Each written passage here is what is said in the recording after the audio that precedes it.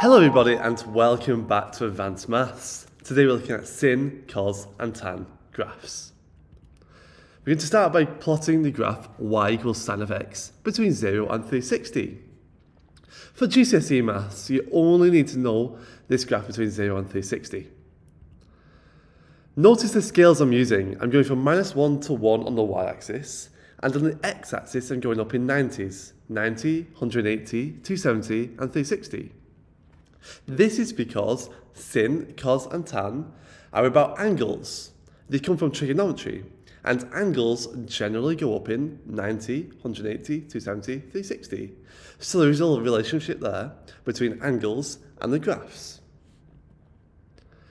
I'm going to use a table of values. I'm going to go up in 90s for 0, 90, 180, 270, 360 for the x's. I'm going to use that to find the y values. When you're plotting a graph, you always start with a table of values. So let's do this. Using our calculator, we're going to start by putting in sine of 0, sine of 90, sine of 180, sine of 270, and sine of 360. You can try this yourself. You can fill out this table of values yourself using your calculator. Now we plot those coordinate pairs like this, and we draw a nice smooth curve connecting those coordinates. Now I'm going to do y equals cos of x between 0 and 360. And again I'm going to use a table of values, and for the interest of time I've just filled out that table of values here using my calculator. Exactly the same as before. I plot those coordinates and I connect it with a nice smooth curve. This is what the cos of x graph looks like.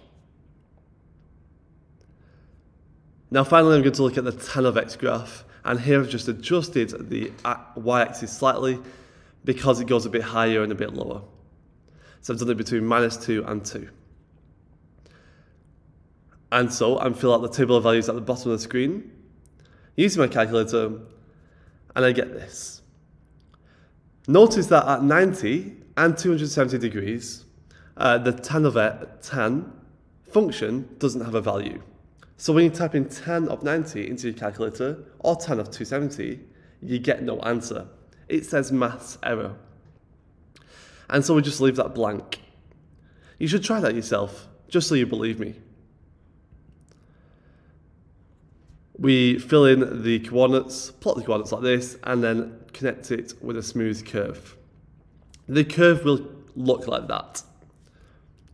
Notice that there are lines here at 90 and 270. These are called asymptotes. You don't need to draw these asymptotes in your exam, but it's interesting to know they are there. They are lines that the graph will never touch. The graph will just curve away from them, get really close, but never touch them.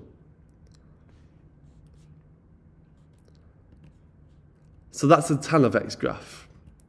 Our three graphs are the sine of x graph, which looks a bit like an S to me. So remember the sine of x graph looks like an S. I have the cos of x graph, and I have the tan of x graph. Notice that the sin and cos graph, or sine and cos graph, are exactly the same shape, but shifted horizontally. They're just shifted side to side a little bit, but they are the same shape. The tan of x graph is a completely different shape. It's the odd one out. All three graphs repeat forever, so they don't just stop at 360. They keep going for ever and ever and ever, repeating in the same shape, in the same pattern. However, as I say, you only need to know up to 360 for GCSE. That's everything from today's video. So what I'd like to do is pause the video and try these activities yourself. Task 1, I want you to go through the sin, cos and tan graphs using a calculator to find the table of values, and use a pencil, ruler and graph paper to plot and sketch those graphs.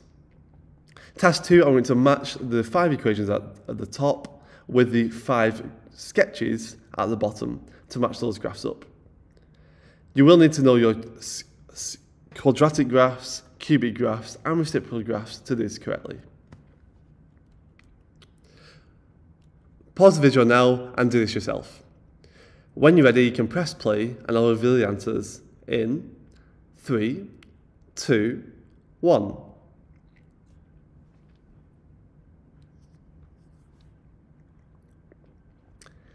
Did you get it correct? Let me know how well you did in the comments below. Thanks for watching this week's video from Addvance Maths. Remember to like and subscribe so you don't miss any future videos.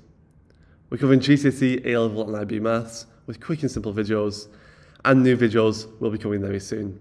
You can also check out advancemaths.com for our latest resources. Thanks for watching and good luck in your exams.